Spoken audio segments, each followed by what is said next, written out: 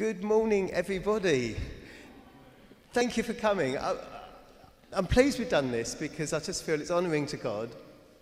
And for those that want to be here, it is a great opportunity just to worship God. I can put my glasses on. I took them off because of my mask. Oh dear, this is now going to be on record.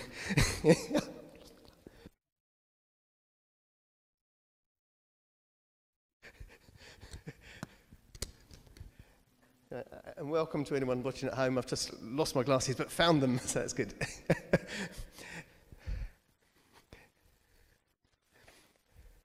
going to light the Advent candle. Sarah, would you like to do this? Don't have to, but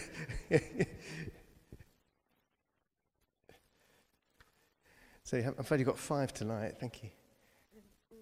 All 5, yeah, thank you.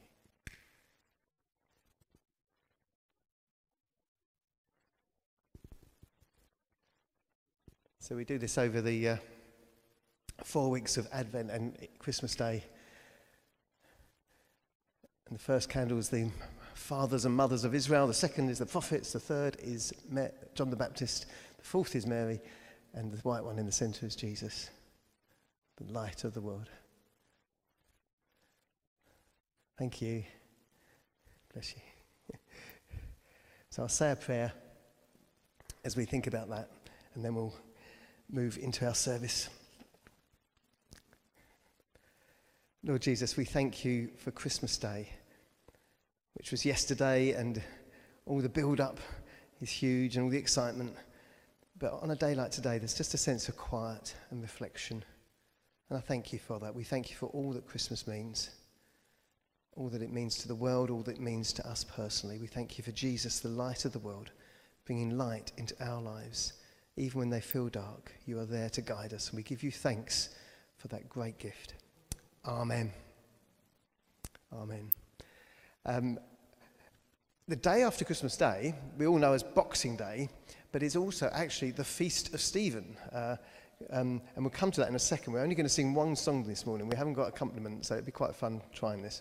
But what I'm going to do first is say our prayer of confession, and then we'll have a go at singing. We'd like to come into God's presence.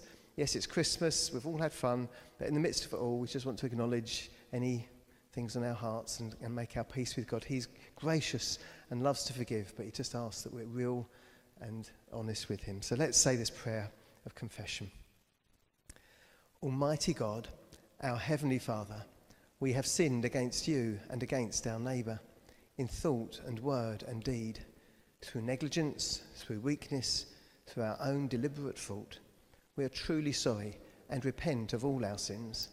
For the sake of your Son, Jesus Christ, who died for us, forgive us all that is past and grant that we may serve you in newness of life to the glory of your name. Amen.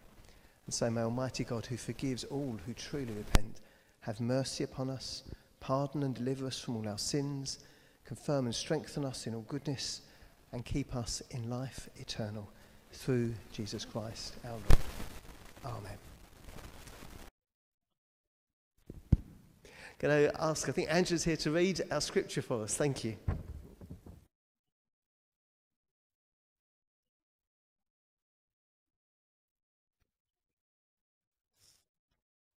The reading today is taken from Luke chapter 2, verses 25 to 35. Now, there was a man in Jerusalem called Simeon, who was righteous and devout. He was waiting for the consolation of Israel, and the Holy Spirit was on him. It had been revealed to him by the Holy Spirit that he would not die before he had seen the Lord's Messiah. Moved by the Spirit, he went into the temple courts. When the parents brought in the child Jesus to do for him what the custom of the law required, Simeon took him in his arms and praised God, saying, Sovereign Lord, as you have promised, you may now dismiss your servant in peace, for my eyes have seen your salvation, which you have prepared in the sight of all nations, a light for revelation to the Gentiles and the glory of your people Israel. The child's father and mother marveled at what was said about him. Then Simeon blessed them and said to Mary, his mother, This child is destined to cause the falling and rising of many in Israel, and to be a sign that will be spoken against, so that the thoughts of many hearts will be revealed, and a sword will pierce your own soul too. This is the word of the Lord. Thanks be to God.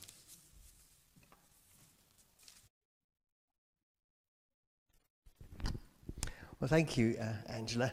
So we've moved very quickly, I'm afraid, from the birth of Jesus now to the story of him being dedicated at the temple after the period of purification for Mary as a mother. He's brought to the temple, and there Simeon prophesies over him, and of course Anna does as well.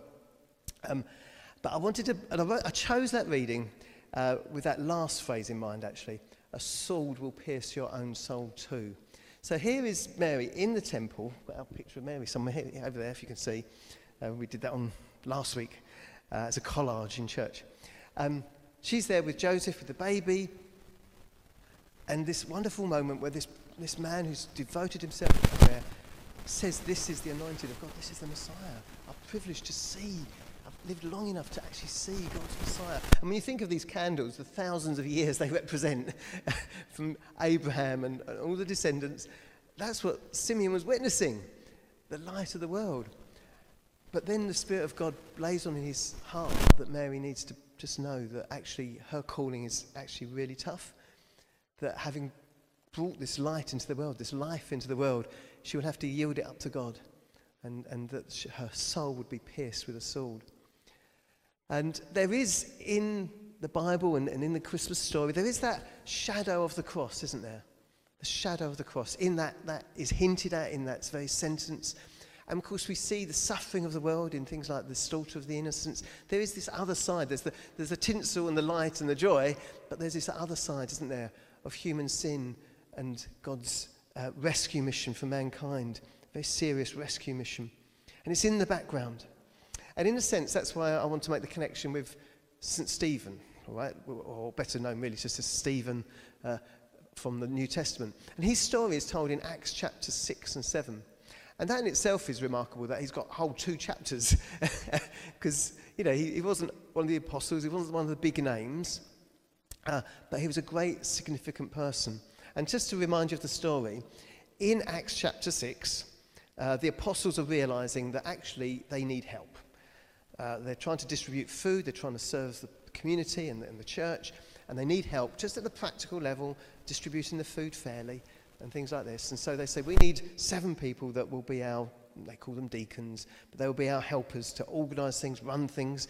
And they don't just choose practical people. The selection criteria is that they have to be filled with the Holy Spirit. So they're choosing good people to do this work. Acts chapter 6. I'll just find the page because I can refer to it a little bit. Whoops.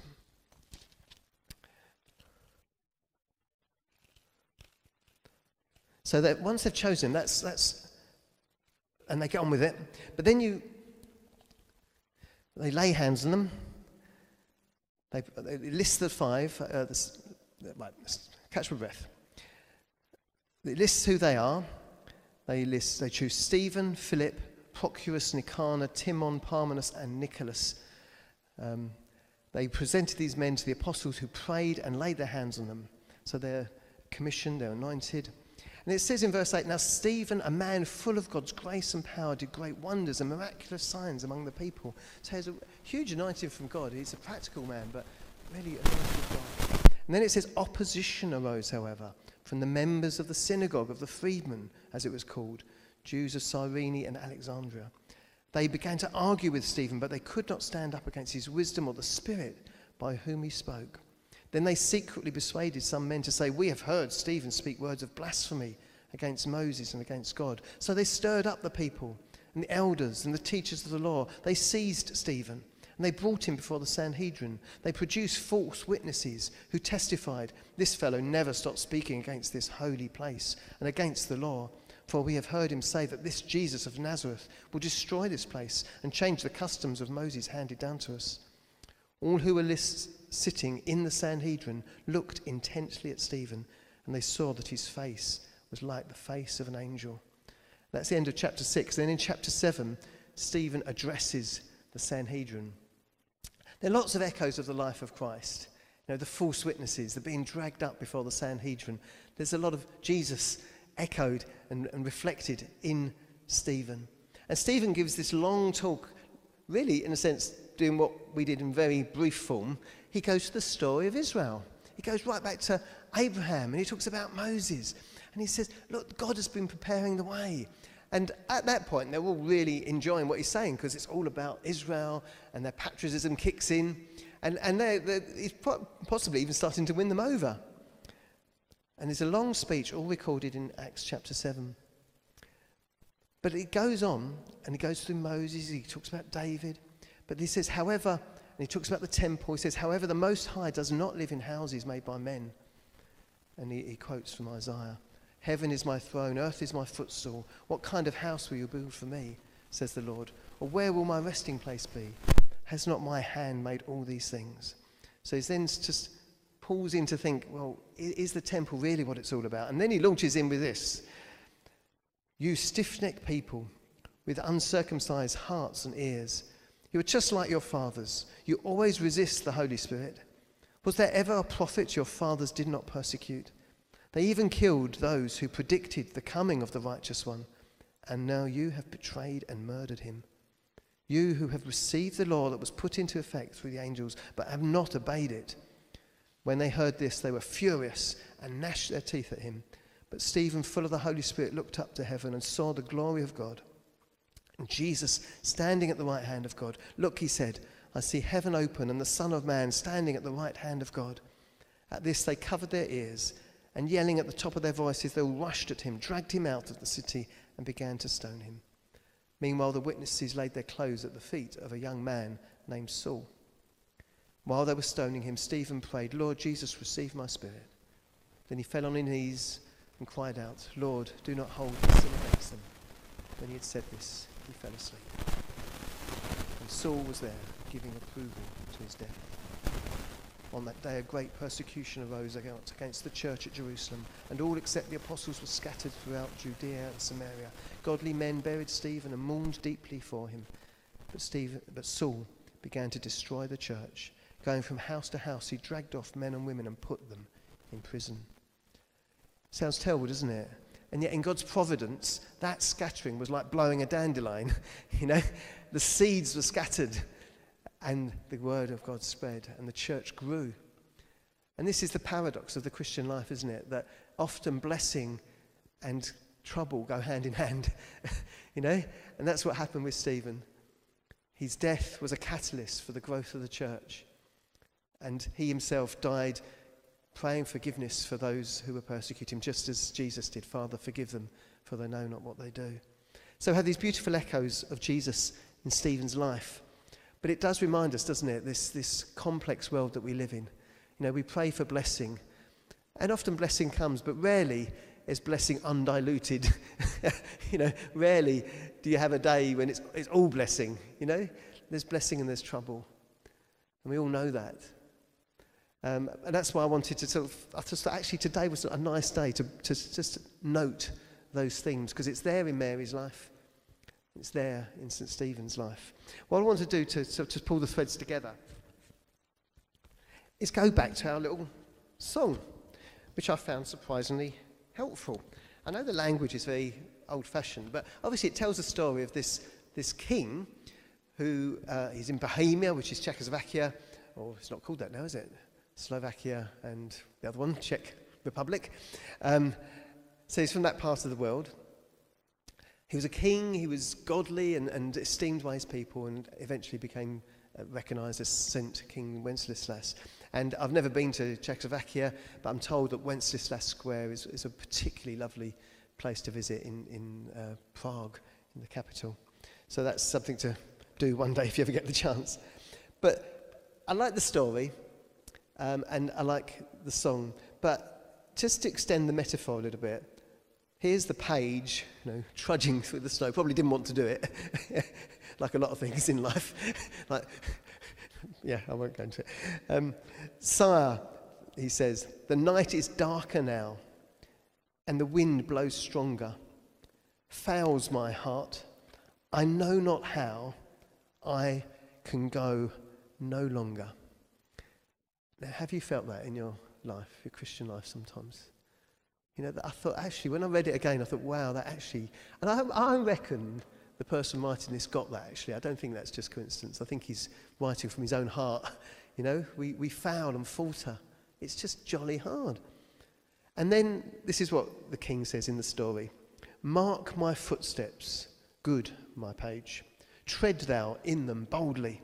Thou shalt find the winter's rage, freeze thy blood less coldly. Now imagine Jesus saying that, okay? Because I think that's more helpful. Right? The king's nice, but imagine Jesus saying that. Mark my footsteps, my friend, my child. Tread in those footsteps boldly. You shall find the winter's rage, freeze thy blood less coldly. And I really feel the call of God in that.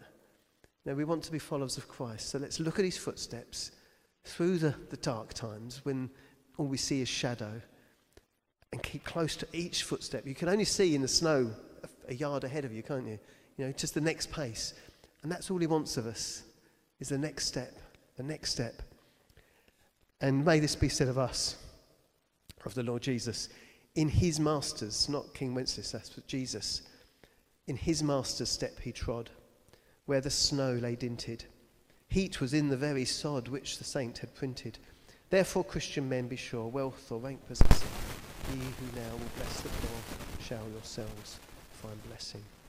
So it's a call to follow Jesus, to be generous to the poor, but let's put our footsteps, even in the snow, in the footsteps of our Lord Jesus Christ. That's what Stephen did. We see how his death echoes the death of Jesus. That's what Mary did in her own way, just faithful. We know there were times when she doubted. We know there were times in the gospel recorded where she tried to call Jesus back, but he pressed on.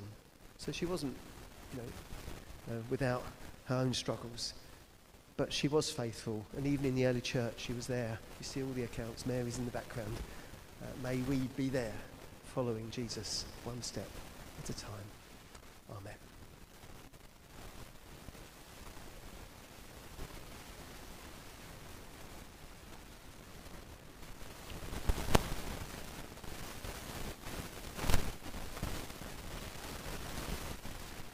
So we're going to stand and say our creed, and then Jill is going to lead us in prayer. So the words will be on the screen, and we'll just stand and just remind ourselves that this baby born in the stable, there's so much more to say about him, and this reflects some of that in our creed. So we say together, I believe in Jesus Christ, and in the beauty of the gospel begun in Bethlehem. I believe in the one whose spirits glorified a little town, and whose spirit stills bring music to the persons all over the world, in towns both large and small. I believe in the one for whom the crowded inn could find no room, and I confess that my heart still sometimes wants to exclude Christ from my life today. I believe in the one who rulers of the earth ignored, and the proud could never understand, whose life was among the common people, whose welcome came from persons of hungry hearts. I believe in the one who proclaimed the love of God to be invincible. I believe in the one whose cradle was a mother's arms, whose modest home in Nazareth had love for its only wealth, who looked at persons and made them see what God's love saw in them, who by love brought sinners back to purity and lifted human weakness up to meet the strength of God. I confess my everlasting need of God, the need of forgiveness for our selfishness and greed, the need of new life for empty souls, the need of love for hearts grown cold. I believe in God who gives us the best of himself. I believe in Jesus, the Son of the living God, born in Bethlehem for me and for the world. Amen. So please be seated, and Jill will lead us. Thank you.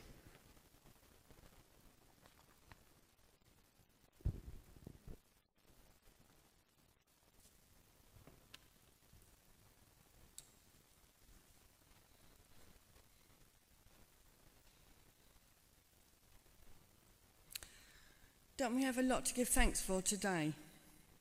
We survived this challenging year, and here we are the day after the big day. For some of us that's sad, but for others it's a relief. Let's thank God.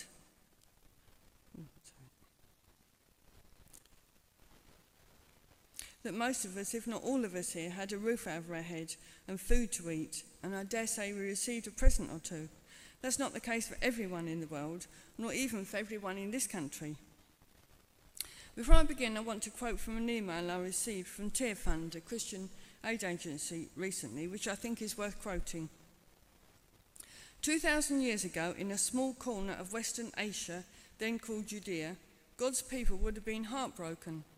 They had known centuries of unanswered prayer, generations of disappointment, growing to despair as they awaited a Messiah who wouldn't seem to come. For a girl called Mary, what hope did prayer carry? The history of her people was one of oppression, enslaved by the Egyptians, swept away by torn apart by warring tribes, swept away by the Assyrians, taken into exile by the Babylonians, invaded by the Greeks, conquered by the Romans. To be a person of prayer in such circumstances was an audacious act. From what we learn of her in the Gospels, Mary was such a person. This Christmas, after such a painful time so many of us have endured, let us continue to look for the longed for and to dream of the unexpected, because we can look back all those years ago to the most unexpected blessing of all. Let us pray. Father, we thank you for all your many blessings to us both individually and as a nation. We pray for those who live in poverty in this country for whatever reason, and we pray that employers will be able to pay fair wages for fair work. We pray for all our young people who have suffered in so many ways during their formative years and have missed out on friendship through no fault of their own, and have found it so difficult to take exams because of having to isolate so much, and school closures. We ask that they will be helped to achieve their best despite all of that in the world they're growing up in. We thank you that we have the opportunity to be vaccinated in this country against the coronavirus, but we pray that this opportunity will be available to everyone in the world, especially in those countries which are poorer, and that the rich countries will not hoard such a valuable resource for themselves. Lord, in your mercy, hear our prayer. We pray for Christchurch as we move into a new year this week, that we'll be guided as to how we open up the church, our services, and outreach to our community. Give wisdom, we pray, to the parochial church council as they consider this in the weeks and months to come. Lord, in your mercy, hear our prayer. Father, we pray for the people of Afghanistan as they are in the grip of a very cold winter in sub-zero temperatures, and half the population does not have enough food to eat because they have no money to buy it, with no jobs and no real infrastructure. We pray for the children, especially the girls, who are not allowed to go to school. We pray for wisdom for the international community in tackling the situation, and that you, Father, will resolve the problems leading to the rising costs of everyday items to stop even more people being pushed further into poverty. We pray for the Christian aid agencies working to help them, and we pray that you'll protect them. We pray to you for an end to the coronavirus pandemic, which is exacerbating all these problems. We pray for our Christian brothers and sisters who live in countries where they face persecution and harassment every day, especially at Christmas time. We pray they will know your presence very real to them now.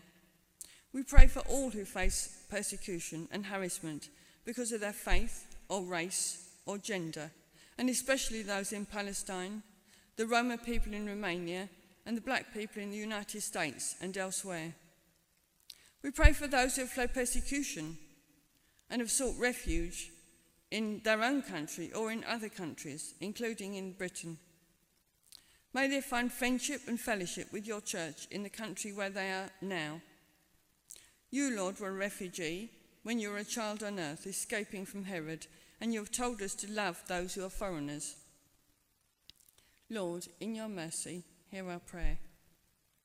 Now, Father, we pray for those who are unwell, whom we know, whether in mind, in body, or in spirit. We pray for the elderly and isolated, and those who are struggling with their mental health. May they find empathy and hope. For those we know who have cancer and those who are suffering with coronavirus, we pray for healing and hope.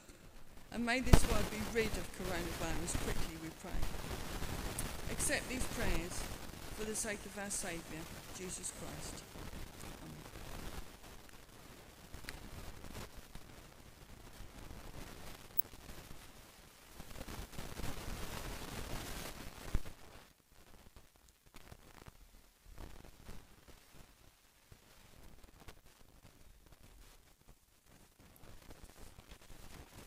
So just, thank you.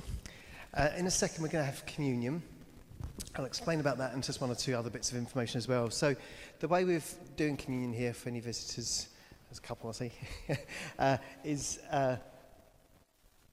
I'm having the bread and wine after you lot. And the idea of that is so that we can have just a little bit of bread, a wafer of bread, and dip it in the wine. And you have bread and wine at the same time in that way. So you're not having to drink the cup or anything like that. It's the recommended system and it's working quite well actually. So it's not ideal. It's nice to have a proper sip of wine, but at least we are having both those symbols and can reflect upon that as we receive it. So basically, if you come forward, you might want to sanitize your hands. I'll have sanitized my hands and we'll come here and just come forward, socially distance and make your way back to your seat. It might be best to eat the bread once you get back because that way you're not having to open your mask and all this sort of thing. So that's the safe way of doing that. Just also to say that this Friday with our watch night service, if you want to come to that, bring in the new year in church with praise to God. That's 11 o'clock, ending about 10 past 12, I guess, just after 12. The following Sunday, I'm not around. I've got Sharon leading the service for me. I'm just taking a little break. I'll be back on the 9th. If you need to contact the church or want help, just phone the church number. There'll be people checking the messages and they'll get the right help. They can be in touch with me, but probably be other people helping most likely. But I'm still around if that is needed. And then on the 9th, we'll be back. Junior Church will be meeting again. And for those of you that did the Hearing God's Word course, we'll carry on part 2 of that on the 9th at 4 o'clock. So put that in your diary. And then for anyone who's interested in the Following Christ course, that will start, I think it's the 13th of Feb, 4 o'clock on a Sunday afternoon as well. And that's for confirmation or just people interested in finding out about Jesus. So there's cards at the back with all our Christmas services on, but on the back is a reminder about the Following Christ course. So if you're interested in that, pick up a card and you can write it in your diary and just keep that free. So just a little bit of information there, and I hope you all do have a lovely new year, and I look forward to seeing you when I get back. So let's move on into our communion. We begin our communion with the sharing of the peace, and we'll just stand and offer one another peace and just wave as a sign of God's peace. So let's stand. The peace of the Lord be always with you, and also with you. Let's offer each other a sign of peace. Peace be with you. Peace be with you.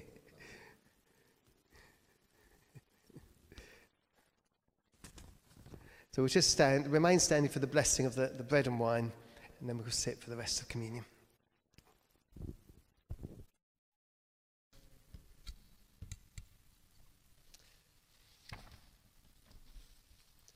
The Lord be with you, and also with you. Lift up your hearts. We lift them to the Lord. Let us give thanks to the Lord our God. It is right to give thanks and praise. It is right to praise you, Father, Lord of all creation. In your love you made us for yourself. When we turned away, you did not reject us, but came to meet us in your Son. You embraced us as your children and welcomed us to sit and eat with you. In Christ you shared our life that we might live in him and he in us. He opened his arms of love upon the cross and made for all the perfect sacrifice for sin. On the night he was betrayed, at supper with his friends, he took bread and gave you thanks. He broke it and gave it to them, saying, "Take, eat, this is my body which is given for you. Do this in remembrance of me." Father, we do this in remembrance of him. His body is the bread of life. At the end of supper, taking the cup of wine, he gave you thanks and said, "Drink this, all of you. This is my blood of the new covenant, which is shed for you for the forgiveness of sins. Do this in remembrance of me." Father, we do this in remembrance of him. His blood is shed for all. As we proclaim his death and celebrate his rising in glory, send your Holy Spirit, that this bread and this wine may be to us the body and blood of your dear Son. As we eat and drink these holy gifts, make us one in Christ, our risen Lord. With your whole church throughout the world, we offer you this sacrifice of praise and lift our voice to join the eternal song of heaven, saying, Holy, holy, holy Lord, God of power and might, heaven and earth are full of your glory. Hosanna in the highest. So please sit, and we'll turn to the Lord's Prayer. As our Saviour taught us, so we pray. Our Father in heaven, hallowed be your name. Your kingdom come, your will be done, on earth as in heaven. Give us today our daily bread. Forgive us our sins, as we forgive those who sin against us. Lead us not into temptation, but deliver us from evil. For the kingdom, the power, and the glory are yours, now and forever. Amen.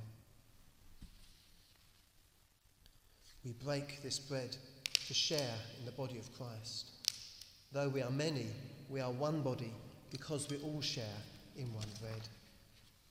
Draw near with faith, receive the body of our Lord Jesus Christ, which he gave for you, his blood which he shed for you. Eat and drink in remembrance that he died for you, and feed on him in your hearts by faith with thanksgiving.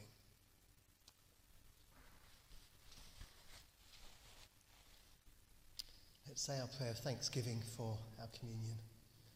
Almighty God, we thank you for feeding us with the body and blood of your Son, Jesus Christ. Through him we offer you our souls and bodies to be a living sacrifice. Send us out in the power of your Spirit to live and work to your praise and glory.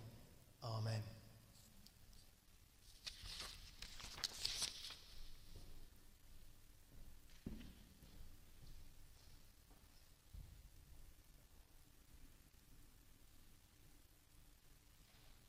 So that brings our service to a close. I'll say a prayer of blessing, but may you all have a really peaceful and blessed Christmas season, New Year, and I do hope you get time for rest and prayer and reflection, as well as fun and partying. So let's go with God's peace and blessing. May the peace of God, which passes all understanding, guard our hearts and minds in the knowledge and love of God and of his Son, Jesus Christ our Lord. And the blessing of God Almighty, the Father, the Son, and the Holy Spirit be among you and remain with you now and forevermore. Amen. Go in peace to love and serve the Lord. In the name of Christ. Amen. God bless you. And thank you everyone for coming and team for helping. Bless you. Thank you.